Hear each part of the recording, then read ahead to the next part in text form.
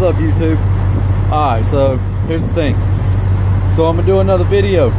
The issue I've been having, my cab, I'm getting way too much bounce in my cab. Little bitty bumps, I bounce all over the place. And another thing, every time I get ready to put my fuel nozzle in on both sides, I have to fight it in from these side rails. It's hard. I gotta always sit there and fight the nozzle to be able to get it in.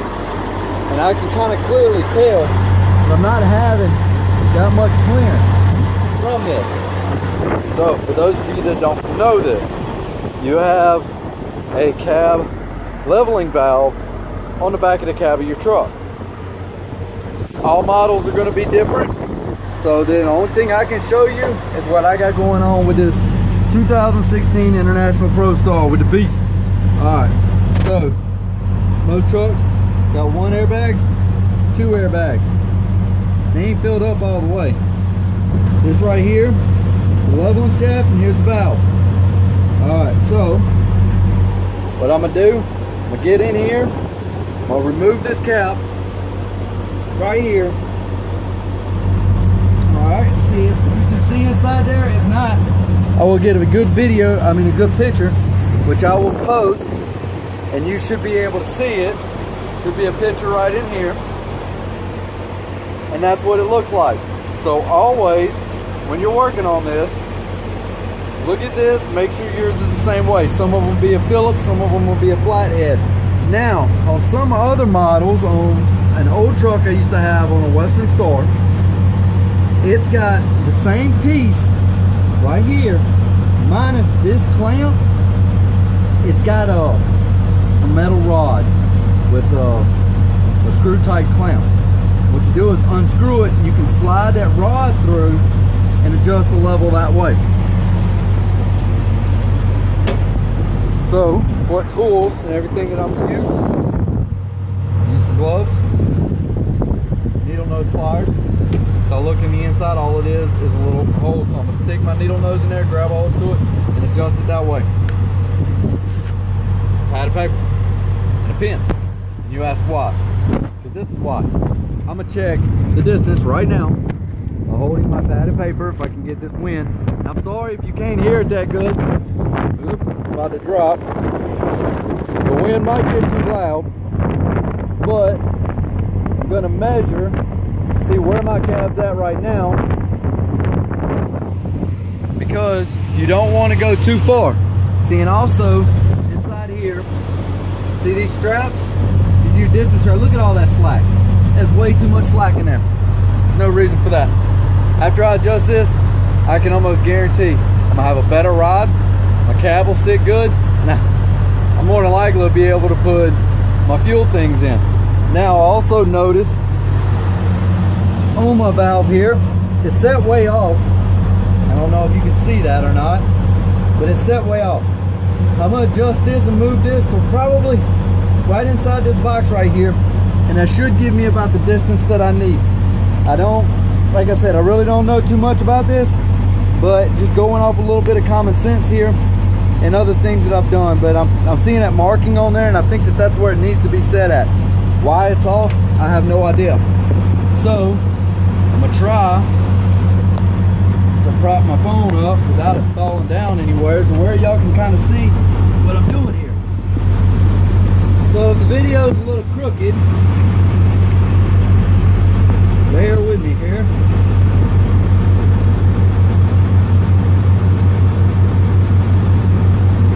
Alright, get my gloves on, got my needle nose. Let's get on in here, get this done. See what we got.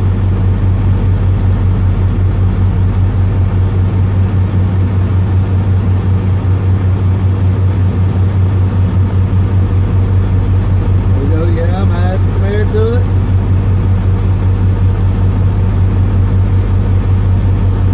I don't want to move it up too fast. I want to do just a little bit at a time.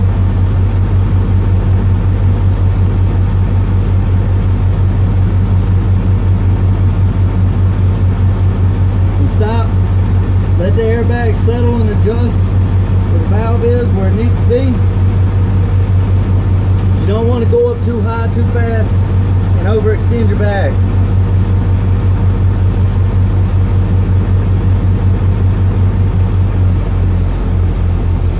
There we go. He's coming on up.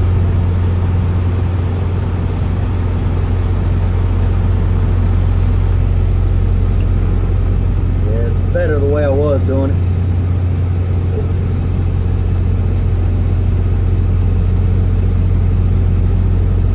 Going about a quarter of a turn each time. I'm watching up here on the top, right here on this marking to see where I'm at.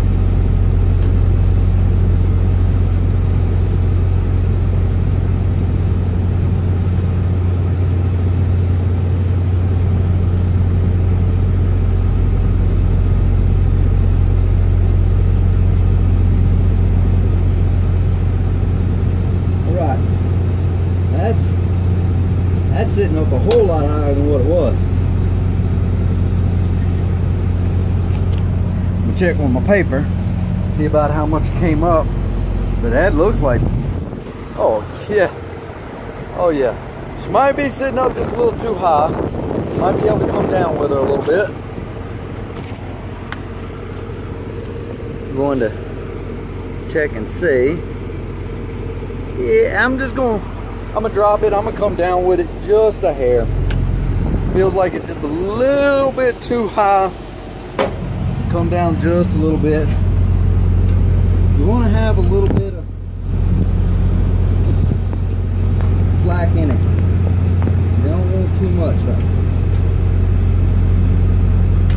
Alright, I'm looking to see where my valve mark's at. I'm gonna drop it down just a little bit below that.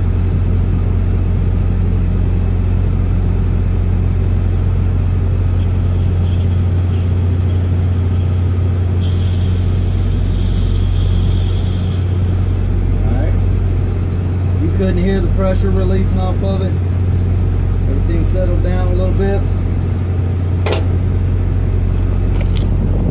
And that should put me about right where I need to be.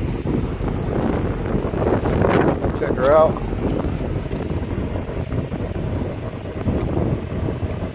And